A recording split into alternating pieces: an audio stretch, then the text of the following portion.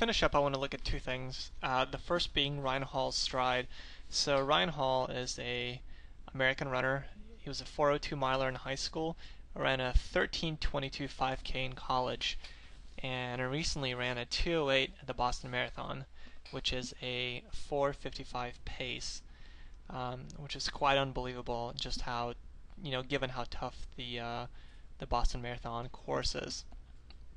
So there's a video of him running in slow motion during a marathon, and we're going to observe a couple of things. We're going to observe first the fact that he's striking with the ball of his foot. There, bam. The impact is with the ball, and notice how he's driving his elbows back. So driving the elbows back, the right arm is not going to go much higher than the chest, but the elbow's driving back. 90-degree angle, looking straight ahead. There he goes again, hits with the ball of his foot. Now the left arm is going to go forward, and that right elbow is going to drive back and provide the power.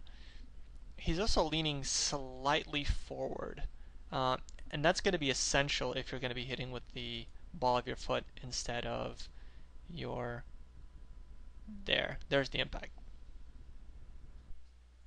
Alright, so now let's look at Amber's stride from the side. Here's Amber, and it's from the side. So the three things we're going to focus on with her are the way she's striking. As you can see, she's about to strike with the heel here, and when she does, notice all that shock that's just going to go right through her. The second thing is, let's take a step back. Notice the arm here. It's definitely not at a right angle, and notice the right arm as well. As you can see, it's a pretty acute angle. So let's take a step forward. There she goes again. Notice again, the left arm is at a very, it's at an acute angle. Now, that's indicative of tightness.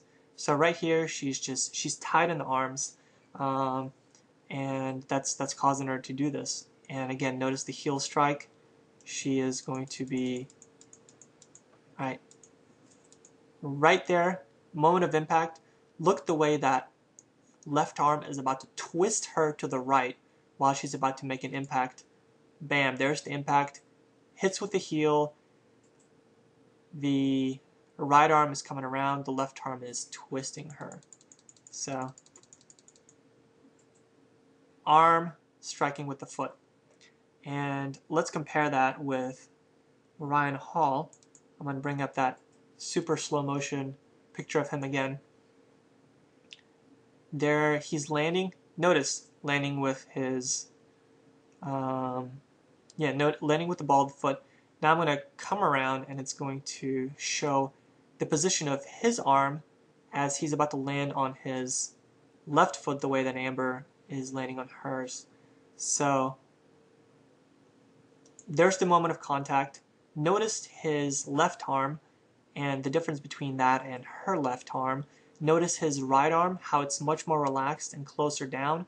Hers is tight and it's twisting her.